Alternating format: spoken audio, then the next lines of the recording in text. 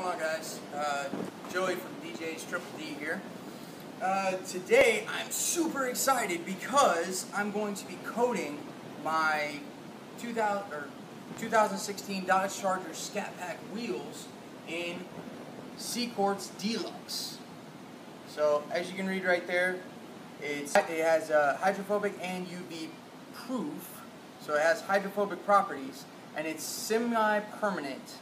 So it's not, a lot of times people think about wheel coatings or, paint coatings as being, they're one-stop shop and it's a permanent solution and whatever the case may be. So if you're getting those types of promises, I would do a little research prior to paying someone to coat your vehicle. But real quick, let's do an unboxing. So I slit the little tape right here just so it'd be easier on camera.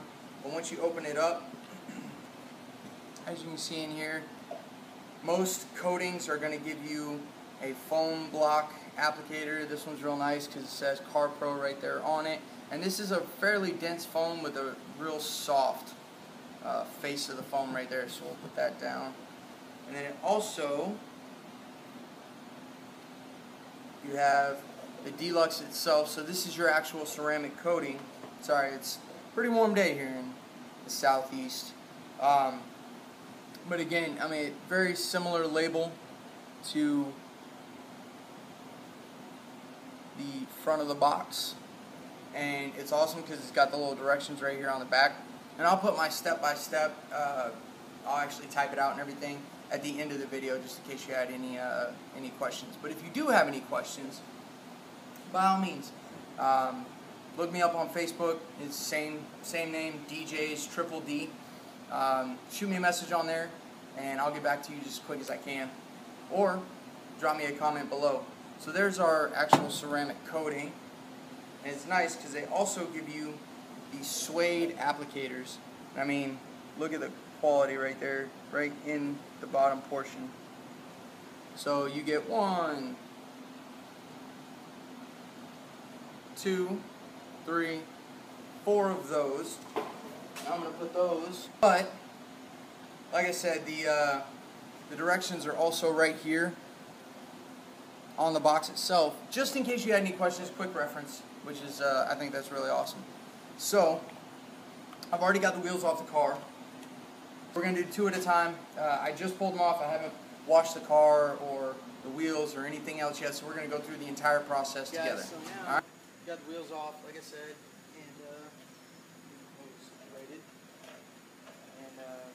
We're going to end up scrubbing both, getting all the junk off of both sides, and just checking over the treads because, as y'all know, I already had to replace this whole wheel and the tire itself. So the tire got replaced due to having a screw in it, kind of right here, but on the inside. It was on this inboard shoulder, and then I actually had to get the wheel replaced because the clear coat on it was delaminating. It's a known issue with these forged wheels. Hopefully Dodge figures out what's going on with it and prevents it from happening in the future, but neither here nor there. So we've got some wheel cleaner and a tire and rubber cleaner. I'm going to go ahead and get the tires themselves all scrubbed up. Now normally I spray the water, I spray the wheels down with water, power washer, or just a regular hose, just to get a lot of that loose junk off. But today we're going to not rinse them down. We're just going to soak them down pretty good with the wheel cleaner, let the tire cleaner sit on it for a few minutes and do its thing. And I'm just going to show you on the one wheel throughout the whole process, trying to keep everything relatively quick. I don't want to take up a lot of y'all's time. I know it's precious, and I do appreciate you spending so much time with me and watching these videos and subscribing and liking and sharing and everything else like that. It really means a lot to you guys. So, yeah, without further ado, let's go ahead and start on this first wheel over here and roll out of the way. And it's going to really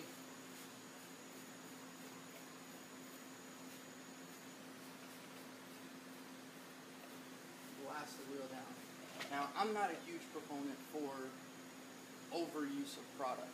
I think a lot of times companies will tell you, hey, you need to use half a bottle on one wheel. To me, that's not logical, nor is it reasonable to tell your customers that. Blast the face down some of it's back there. And we'll go ahead and get the barrel. Now, I haven't heard of a single wheel cleaner on the market that you can let sit and dry. So that's always a good idea to not let your products dry. And let me go ahead and bring it in real quick.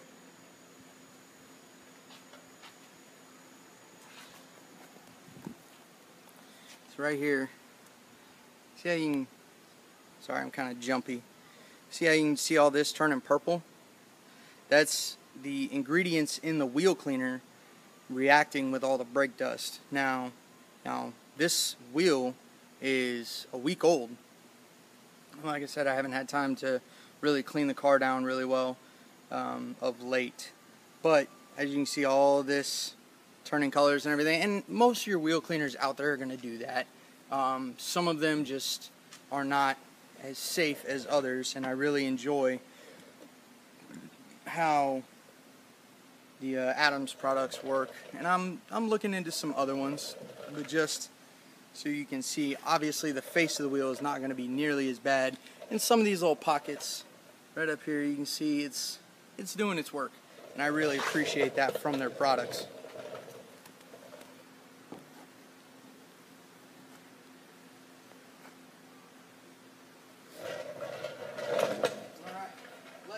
For a few minutes, like I said.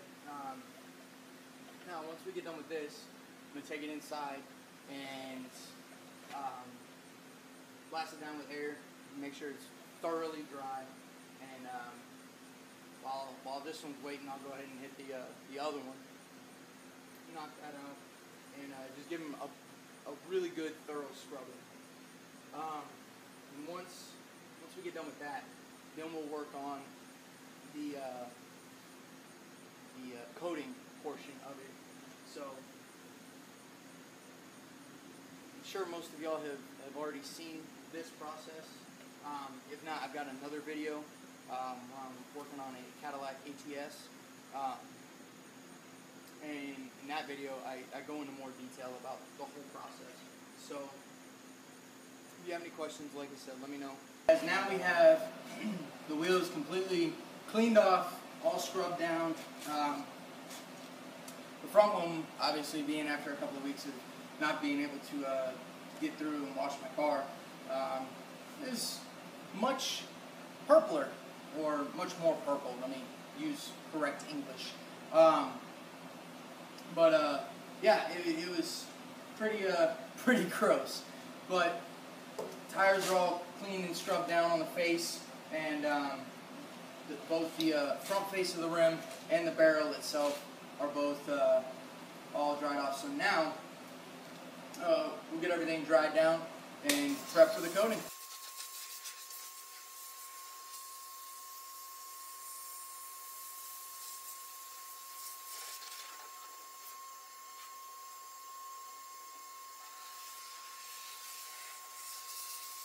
Alright, so I don't want to keep going back and forth, turning the tire and everything else, because that's just time consuming. So I'm going to take a microfiber rag, and if you normally use a drying aid, whether it be a spray detailer or whatever the case may be, don't do that during the prep work for using a ceramic coating, because you want the surface to be absolutely naked, absolutely bare. No waxes, sealants, or anything like that on there. So I'm going to finish wiping this down real quick, and we'll go ahead and fast forward to the actual application of the C-Quartz Deluxe. Here we go. We got the Deluxe and the foam block with the microfiber, or the suede applicator. So I'm just going to do one section at a time on the wheel, doing a crosshatch, so I'll go long ways and then I'll go up and down, making sure we have good even coverage. The rims are very cool to the touch, and what's really awesome about these little bottles is they have these little stoppers, so as I'm putting it on the applicator, it doesn't gush out. You kind of have to coerce it. So as we're going along, get a good amount in a straight line. Alright, here we're just going to go long ways.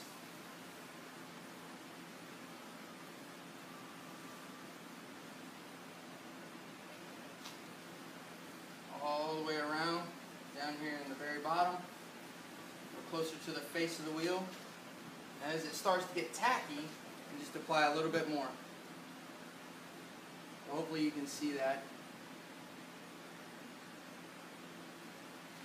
Rather use more than not enough. Up here on the edge.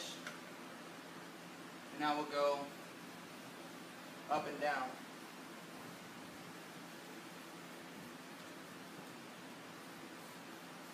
And this just ensures we have good, even, solid coverage over the entire face of the wheel. Now, if you ever notice that you get any contaminants or any dirt or grime or anything in your suede applicator, just make sure you go ahead and switch those out. They give you 4 of them, like I showed you before, in the kit, just in case that happens. You really shouldn't need that many, especially like I'm doing 2 of my wheels at the same time, and then once we get done with these, I'll put them back on the car, and I'll do the other 2. Takes very little. This stuff goes a really long way. Here along the edge, make sure we get all that. So, alright, so there's the back of the wheel. I'm going to go ahead and put the cap back on because this is a ceramic. That's not anything, that's just sweat. This is a ceramic, so as soon as it starts hitting the air, it's going to start to cure. Now I'm going to do the back of the spokes all the way around, and then I'll flip the tire or the wheel over and do the face of it as well, and that's going to get a little more interesting. But yeah, essentially that's the whole process. You just go long ways and then up and down. That's your crosshatch. So as we're going up and down, and then back and forth in a motion like that. So just like when we're polishing or compounding or anything else, that crosshatch pattern just really allows everything to get a nice even coat. Alright guys, we'll see you in a second. Alright guys, real quick I wanted to show you something. This is not something I do every time, obviously, because we don't have the wheels out, but obviously my wheel well is completely filthy, and I'm going to take advantage of this because I'm going to end up putting Deluxe on the brake calipers here, and as you can see, let's see if I can get this in focus. Right up here, this is absolutely filthy. It's got all that brake dust caked on and everything. Now also I'm going to take this time to really look around, and you see, I mean, it's just dirt. I mean, it's still a relatively new car, nothing crazy. Got a couple of rust spots right here on the control arms and everything like that, but nothing detrimental. Alright, so just making sure all my pins are still here and all that good stuff. Now, obviously we're here in the garage, so what I've done is take a little bit of soap in a bottle. It's just, I mean, you can see it in there. It's just soap and water mixed, nice and foamed up right there. So all I'm going to simply do is take my wheel cleaner, give it a good shake, and just spray down the brake caliper. Let it start doing its thing. Get in there now. I've taken my oil changing pan. I mean, it's obviously empty, there's no oil in there, but I put that in there just to kind of catch all this gunk. I don't want to stain my garage floor And I'm going to take this time, like I said, to inspect the brake caliper, make sure everything's good. And then also, I'm going to take my wheel soap and soak all this down and just try to kind of clean everything up. I'll only do back here on camera so you can see that, but like I said, I'm going to let this kind of agitate for a minute. Got my wheel bucket from outside, brought it in. And while I'm letting all that go, put this down. Now, if it's winter time, you could do this while you're doing your waterless wash. I mean, granted, you're not typically going to pull your wheels off for every wash because that just wouldn't make sense. Now, I'm not so worried about the rest of the wheel well with the soap and water. But this is also a good time to inspect, especially if you got, your car's a couple years old and, maybe you need to take a look at it and ensure everything's good to go. I learned this process from watching Larry Casilla at Ammo NYC, and it makes a lot of sense. You've already got the wheels off, so you might as well inspect everything, just make sure it's good to go. You don't want to ever get surprised by your car. So if you take this time, it takes a few extra minutes. Behind me, I've got my wheels. I've got those drying or curing in their initial 10-minute time. So I'm going to take a few minutes, knock all this out real quick, get some of this gunk and crap out of here because it's been far too long. So I got my lug nut brush. I'm going to go through, just kind of give the old brake rotors. Now, like we talked about in that Cadillac CTSV video, if you have carbon ceramic rotors, obviously don't do this, because that will destroy them. Don't use anything but some very gentle car soap. And if you don't know, check your owner's manual. All that information will be in there. But I know for a fact these are good old-fashioned iron rotors. I'm just going to give these a quick, oh yeah, check this out. Check all this gunk and junk and everything that's coming off.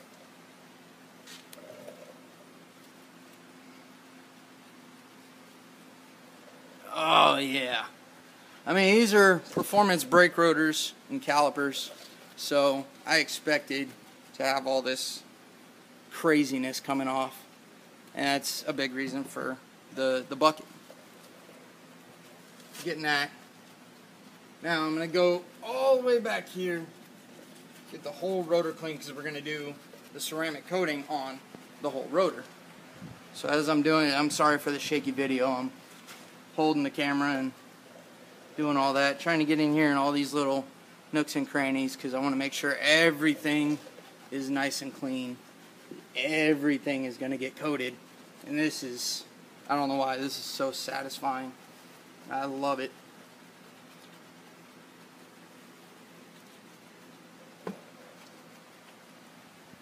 Alright, I think that's pretty good. Give the old lug nut brush a quick rinse, come through and do all the shock strut. Just making sure everything is still good. Go through, give this a quick brush. Again, I'm sorry for the shaky video, you guys. Everything down here in the little air duct. Good. Loving it. Absolutely loving it. Now, if you notice right here, it's very sudsy vice right here where it's not so much. That's because there's this carpeting, and manufacturers do that so they can help with the noise, road noise and everything else, because your normal, granted, yes, this is a performance vehicle, but I love bragging about that, I'm sorry. Not sorry. You know, it's one of those things where you still don't want to be cruising down the road listening to, your tires and all the craziness that happens on the road, you want to be able to listen to your music or whatever your fancy is. So this carpet just kind of adds a layer of difficulty when it comes to cleaning everything out. Alright, so that looks really good. I'm going to go ahead and get the hose and we'll go from there. Alright guys and gals, so now I have given my wheels the requisite 10-minute dwell time, and during that time we were going over the wheel wells and the brake calipers and everything like that. So I'm going to go ahead and wipe. I've already wiped the first one down. I'm going to go ahead and wipe the second one down, and then all I'm going to do is simply take some of Adam's paint sealant, because these are painted and clear coated wheels, and throw some of that on top of it here, probably in about an hour. That's just going to help with the overall protection. I love layers of protection. I want to put as many layers between my wheels and my paint and the elements themselves, especially when it comes to your wheels, because they get beat up so much. So all we're going to simply do, like I said, we've got the sealant on, or the Deluxe has had its 10 minutes, so let's go ahead and wipe these down. And you're going to notice, if you're doing this for the first time, it feels different than, you know, a normal sealant or a wax, because, well, frankly, it's not a normal sealant and or wax. So I'm going to go through real quick, wipe the face of each spoke, and this is just my process. You do it whatever way makes sense for you.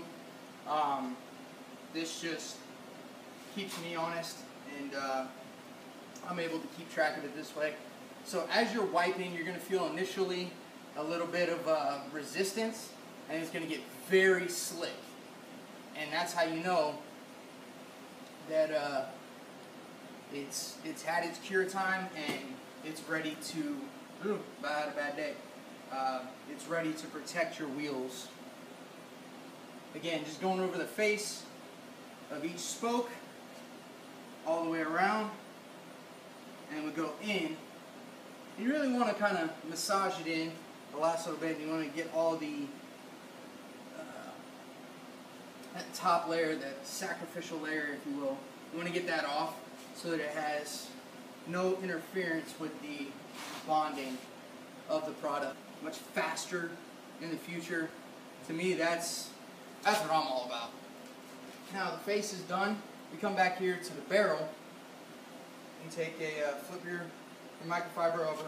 And like I said, for the removal of this, I don't know if y'all can see this. This is a very low pile microfiber towel. I don't want anything crazy. Really plush, real high, sticking up. I want to keep them, you know, the lower nap or pile height of this rag is really going to help me grab all that ceramic coating and really get it up. So I'm not sitting here fighting it all afternoon. He's going through, buffing this off, pulling all that up, all the way around every little section. Make sure you get all of it off. If it sits there, from my understanding, it really degrades the performance of it and the longevity and the hydrophobicity. I believe that's a word. The hydrophobic properties of it, which I'm assuming is the reason most people that use this, that's why. And I know my camera's not going to pick it up, but as I'm looking through, you can see it looks very wet. And this Deluxe ceramic really allows you to see the difference of where you've already wiped and what's still left. So that helps in the removal process. Coat your wheels, or if this is a service you're going to start providing, you know, do right by your customers, do right by yourselves. And there we go. Now our wheels are coated. I'm going to clean that back brake rotor real quick. Throw some Deluxe on both of the brake calipers and let that dry and cure and go through its time. Same process, same exact process as the wheels. Take the suede microfiber applicator and the foam block that it comes with. Rub it on, get in all the little nooks and crannies, and then go from there. Now, I'm not going to spray these down and show you how the hydrophobic properties work, because you're supposed to let them cure. It's not supposed to rain today, so I'm not really worried about that. But I do have to go pick up my little one here in a little bit, and I want to make sure that these are all good. You know, I see a spot. But yeah, like I said, if you guys have any questions whatsoever, you guys and gals, so I know we have some ladies out there that really love their cars, and I love that. That's what I love about the car community. In my area, you know, there's men and women. And one thing I'll show you real quick, and then we'll go ahead and wrap this video up. But here's your foam block. I just took a little elastic band around the length of it, and it just really helps me hold the suede to the applicator. So if you have a rubber band or some sort of elastic band that you can get on there, it really helps. So like I said, if you have any questions over this process, look me up on Facebook. It's DJ's Triple D, and I'm also on the Dodge Charger Community Facebook page. That's where my shirt comes from. Shameless plug, but I'm on there. I'm on Detailing Buddies, Detailing for Dummies. I'm on all those pages. So if you have any questions whatsoever, do not hesitate to shoot me a message or DM or PM or whatever you call it.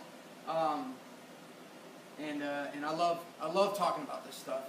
So if you have any questions, let me know.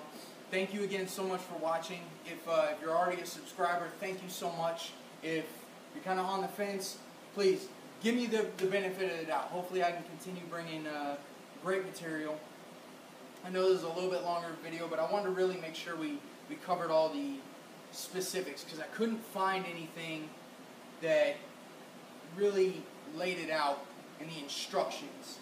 So again, if you have any questions, let me know. I know I've said that like 15 times, but I can't say it enough. I love talking about this stuff, and thank you so much for watching. Thank you so much for your time. I know it's valuable.